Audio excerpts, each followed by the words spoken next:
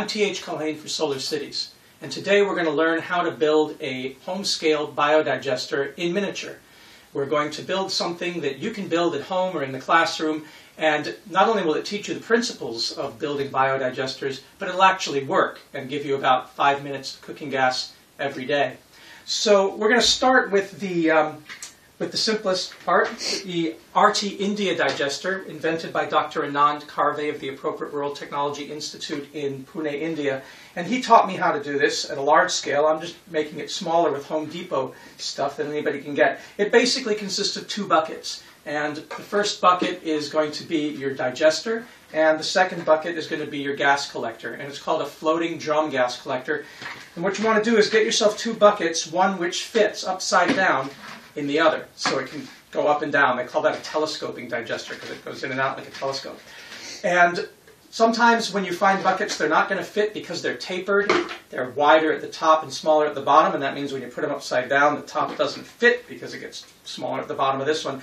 What I've done here is chopped off the top. I've cut the handle and the top rim off of this so that it fits in, and you need it to be able to go down until it gets completely immersed. And so that's the first step. And then what you do is you drill 2 half-inch holes in the top of your gas collector, one here and one there. And you drill a 3/4 inch or 1 inch hole, that's up to you, down at the bottom of your digester, and then a 3/4 inch or 1 inch outlet at the about near the top, somewhere a few inches below the top. I do it just below the rim. And that's your preparation for that. And then what you're going to do is you're going to take from the electrical supply, not the plumbing, you're going to take one of these adapters, and this has a locking nut on it and an O-ring, and you're going to take that and you're going to put that in the bottom of the tank with the O-ring on the inside, and you're going to screw that on, clamp it down so that it's watertight, and then take a piece of the electrical conduit for 3/4, that's what I'm using here is 3/4, cut a piece off so that when you put it on the inside,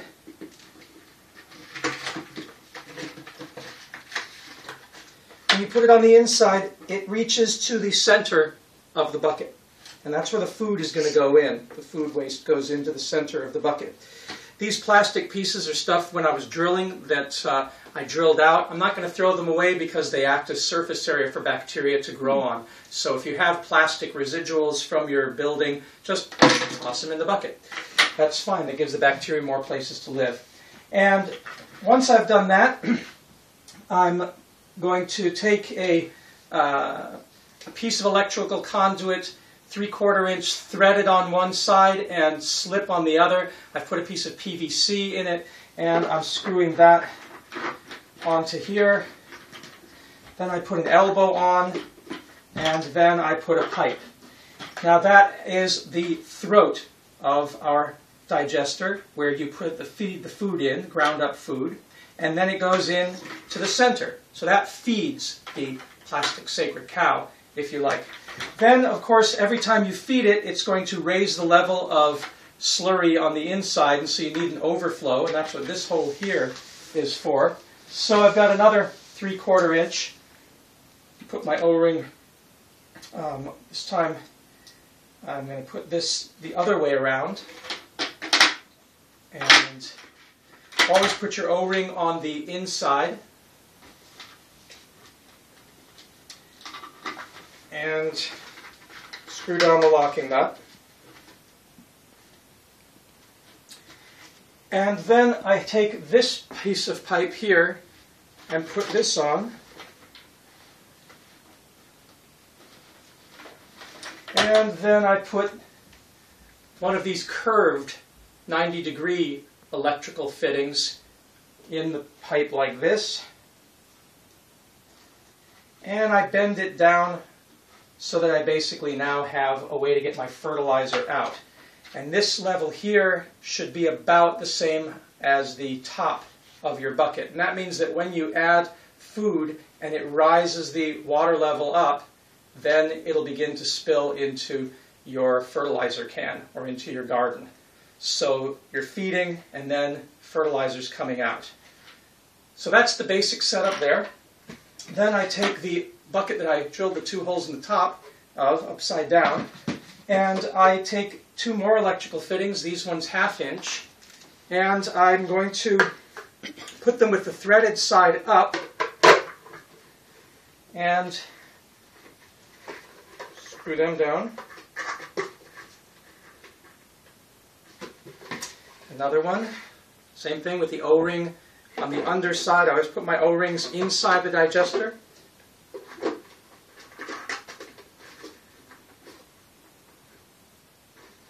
And then I take the, I have a threaded coupling that I can put onto here, and then I've got a slip coupling in it. So I go like this here. I should have another one of those somewhere. No, let me reverse that. Let's use a threaded elbow and put the threaded elbow on.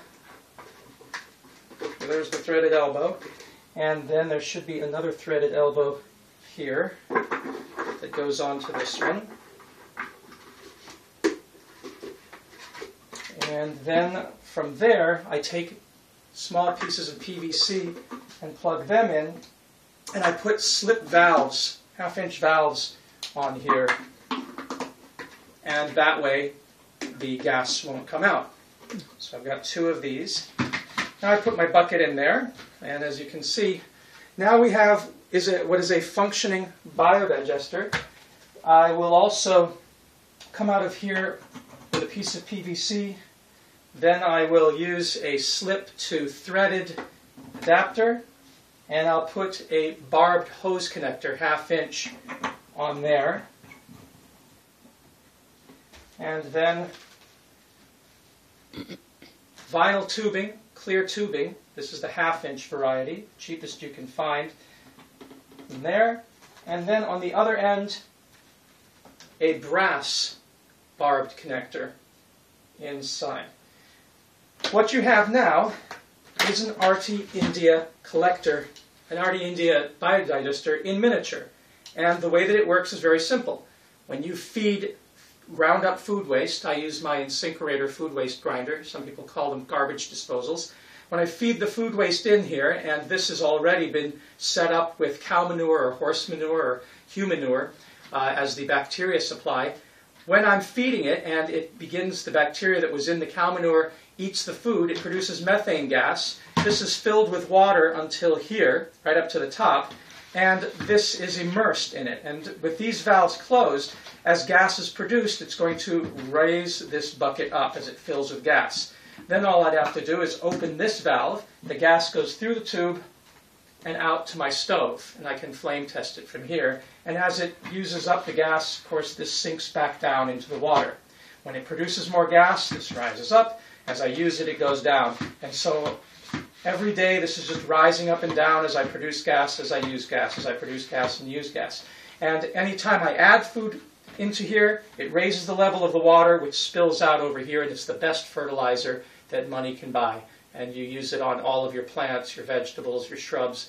It can be used for hydroponics or aquaponics projects. It is really nutritionally complete fertilizer, better than any NPK that you can buy. So that's the basic digester that we've been building around the world based on the ARTI system, and you can do this at home. Now, what if you're in a cold climate and in the winter it's going to freeze, since this is an open bucket, and so the water here is exposed to the elements so that this can go up and down. This eventually is going to freeze. So what we do instead is we build an indoor or an outdoor insulated digester to attach to this and let this serve mainly as just the gas collector. And you can fill this then with even salt water or antifreeze or anything else, and not use this as the digester that makes the gas. Just use this to collect the gas. So what we do then is we take a 5-gallon Home Depot bucket like this one here, and we take the lid and we drill 3 holes in it. For practical purposes, so that you can actually use this, I drill a 2-inch hole here, and then I drill a 3/4-inch hole here and a 1-inch, 1/2-inch hole here. And you need a tank adapter, this is the critical part of making your biodigester. For a 2-inch tank adapter or bulkhead fitting, it's pretty hard to find in the US. Home Depot doesn't carry them. You'll have to go, Ace Hardware sometimes does. You may have to order them, and they're very expensive. We get ours from Egypt, from Magdi Zahran, and his company makes them. And all over Egypt, they're made in various sizes, and they're very inexpensive. So, but a bulkhead fitting that goes through, and so I slip that through this way. They have 2 O-rings, one on the bottom and one on the top. I put that into the lid and put the locking nut down.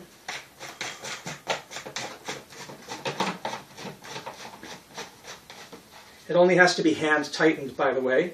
No wrenches are necessary for this, even on a large family scale digester, because you're just clamping down the O-ring.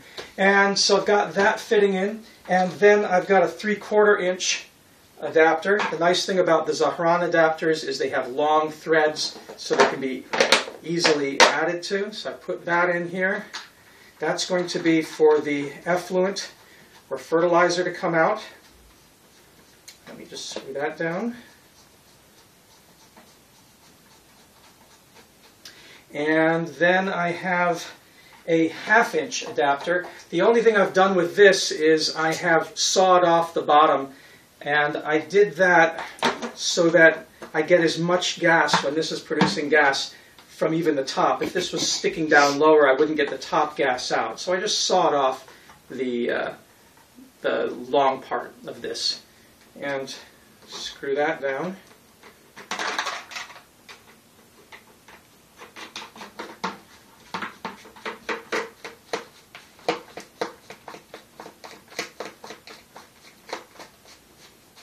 Again, no wrenches are necessary for this.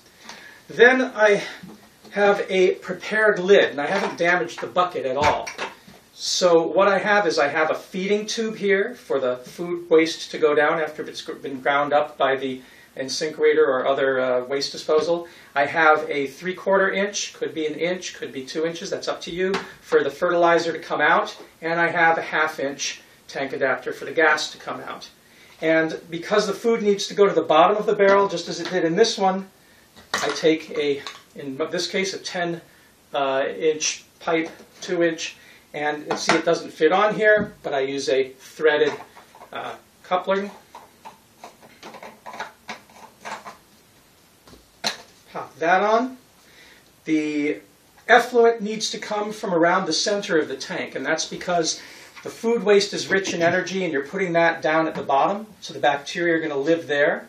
Bacteria also are going to live on the volatile or lightweight materials you put in. Fatty acids, for example, any lipids or fats from your food, any grease that's in it is going to tend to float. And so there's going to be bacteria living at the top eating the fatty parts while the other parts are being eaten by the bacteria on the bottom. So the dead zone is around the center where there's not a lot of bacterial activity going on, and that's where we draw our fertilizer out of. And so we want this pipe here, I take a 3/4 inch adapter. We want this pipe to be long enough to reach down to the center. The gas, of course, is coming right out of the top because the gas is rising to the top, and voila, you're done. You put another coupling and a 10-inch long 2-inch PVC pipe in here for the neck, and then you take an adapter. Let's see if we have a threaded one here. We will use we'll use this here, and then we will put a piece of PVC.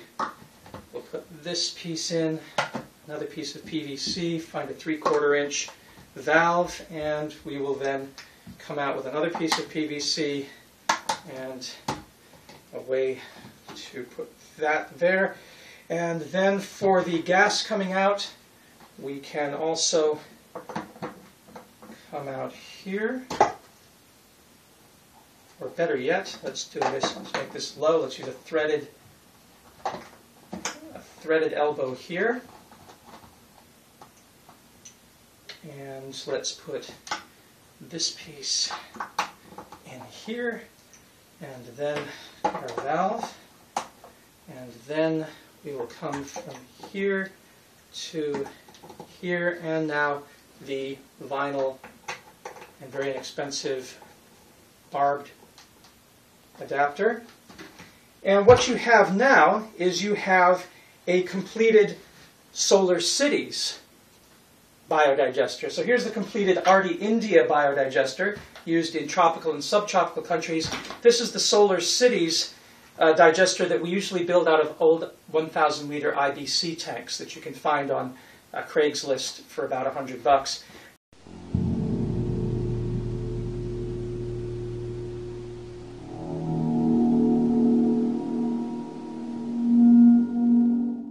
So then what we have is we have any bucket at all can be used.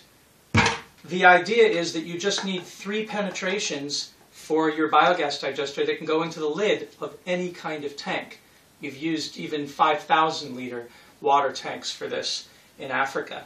And so as long as you have a 2-inch feeding pipe that goes down to the bottom of whatever tank you're using, and you have a 1-inch or 3/4 inch, 1 inch is better, the bigger is better, or 2-inch if you have space in the lid. If you have a pipe that's going to halfway down the tank and then coming out, that's for the fertilizer to come out. Again, so whenever you pour new food in, then it spills the old used fluid out as fertilizer. This always has to be higher than this so that you have a little head of pressure that will force the spent fuel, as we call it, out. And then you have a gas outlet for the gas which rises to the top. And these two have valves on them. So when you seal this down, if this is closed and this is closed, when you feed this, and remember you're going to start by putting cow manure or horse manure or human waste in, let it ferment for 3 weeks till it starts making gas, then you can start feeding it. And when you do, the gas pressure is going to build up. It's got nowhere to go because this is closed and this is closed. It's going to back up the fluid up here, creating a head of pressure. And then, if this is still closed, when you open the gas valve, that head of pressure is going to push the gas out. Then when you open this valve, it will spill fertilizer out, lower the volume here, and then you can add more food. So when you're adding food, you keep this valve open so that you're pouring food in and you're getting spent fuel out. Then you seal this and you wait. Gas builds up, the pressure has nowhere to go, it raises the level here, and then when you open this up, the gas comes out. So that is the design that we've been working on, and this can be insulated. This you can put styrofoam around, and then we put this stretch wrap that they use in airports. So a single person can cut strips of styrofoam, put them around, stretch wrap the whole thing, and then it can stay outside and it can work throughout the winter. Or you can keep it inside and just put a valve here so that you have nothing, no worries of anything bubbling out here.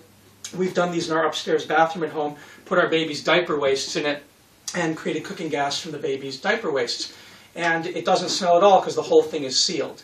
Now, the best thing we found is to combine the two systems. Because while this will produce gas, the gas is produced slowly enough that you can't just light it from here. You need to store it.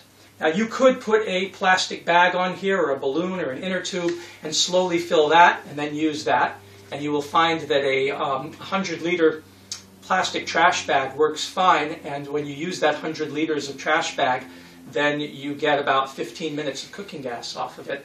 But the best way we found is to combine the ARTI and the Solar Cities together. And what we do then is we just take a piece of the vinyl tubing, we put it on here, we then go into, we put another, on this valve here, we put the barbed connector like so. We hook this up, and then on the outside, put this to go to the kitchen. Now what we have is a situation where I feed the Solar Cities digester, the sealed digester, and I feed it, the food waste goes down to the bottom, the microorganisms eat it and start producing gas. When I was feeding it, the effluent, the fertilizer goes out here. I want to capture that.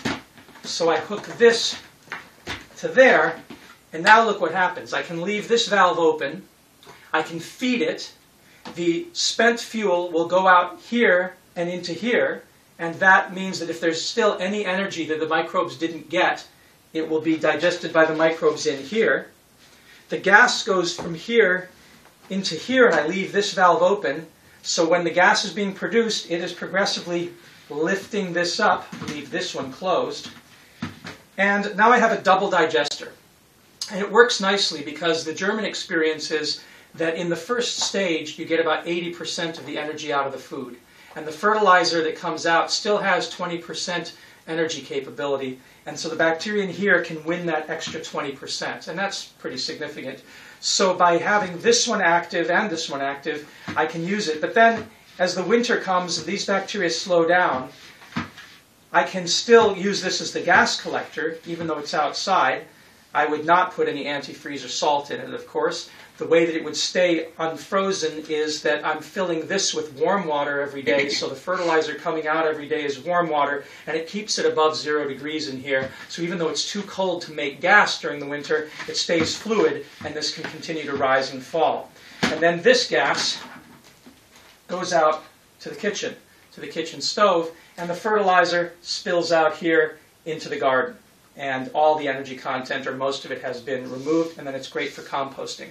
So this is the entire setup. This is what we have on our porch in Germany. We have, of course, a much larger system that produces anywhere from a half an hour to an hour of gas a day. In Africa, we've built even larger systems, 2,000-liter systems that give 2 hours to 4 hours of cooking gas a day. But it's always basically the same thing: a sealed tank and an open double-barrel ARTI type digester. And it is so simple to build. This one will work. This is not a toy. You can actually use this to get a few minutes of cooking gas every day from your kitchen garbage. And it's very effective. And then once you've got the principle, just scale it up, and you don't need to buy anything else except a larger tank and 2 larger tanks here. The other parts are the same, and you just remove them from the little system and put them on the big system, and you're basically done. So, hope this was helpful to those of you who are contemplating building a biodigester demonstration for home or school or community, and have a good time joining the Biogas Inventors and Practitioners Consortium. You can always join our group on Facebook. We are Solar Cities Biogas Inventors and Practitioners, and we look forward to seeing you and working with you.